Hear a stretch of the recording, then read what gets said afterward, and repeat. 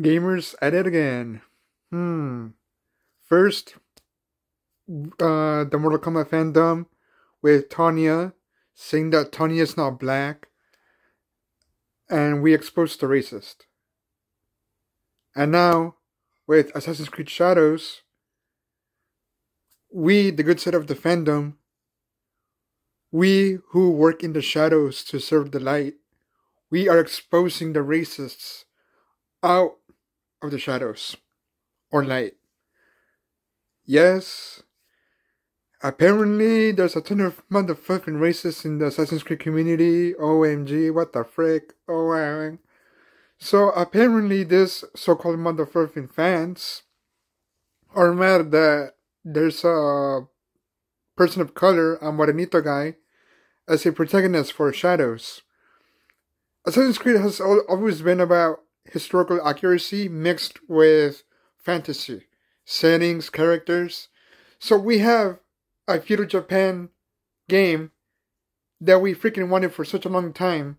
We get it. And the fandom, part of the fandom comes out as racist. Like, oh, a black guy cannot be a samurai. Well, and this is the thing about Assassin's Creed games.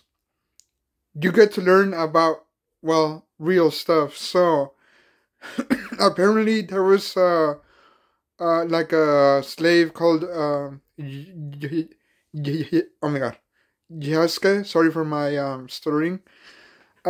That he was a slave first, but then, his master, like a, Japanese, like, guy,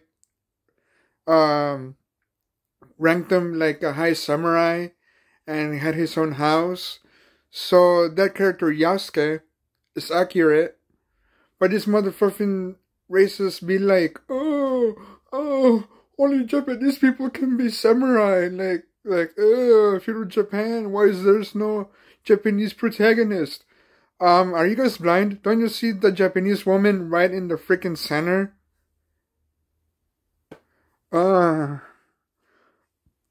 Online is being burnt right now. Twitter is being burnt right now by racists, but we who work in the dark shadows to serve the light, we're exposing them right now. Right now.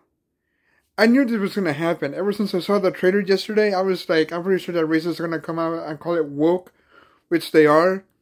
And even in Japan, there are many fans who are mad that it's not like historically accurate or something, like something in Japan, and they're also mad.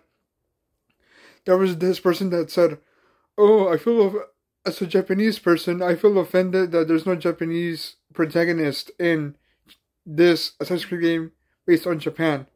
Are they blind? Don't they see the freaking Japanese woman front and center?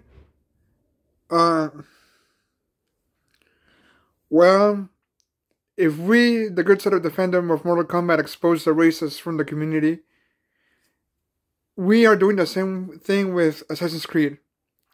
As a big fan of Assassin's Creed, I'm happy that we're exposing the freaking racists.